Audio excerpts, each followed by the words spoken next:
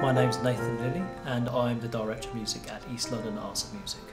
I've been very fortunate to have good music teachers. You know, in the past I've had some phenomenal music teachers. And I've always wanted to give back opportunities to other people, making people feel comfortable and confident in the studio so that they can make music. I've always listened to music since I was little, and then I think my mum booked my first piano lesson when I was like 5 or 6. I just feel like I'm not here. I feel like I'm just somewhere else and I'm just playing and I'm in my own world really. I get very dreamy, so I kind of forget all my surroundings.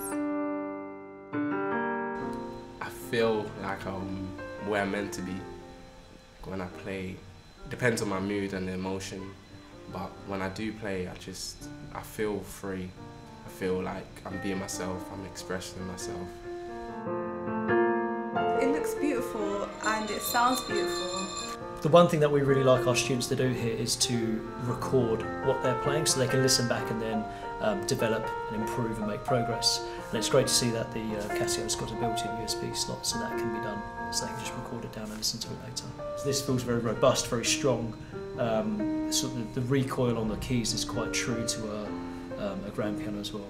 It does remind me very much of a grand piano. You get many things that try to emulate it and don't quite hit the nail on the head, whereas this sounds really good.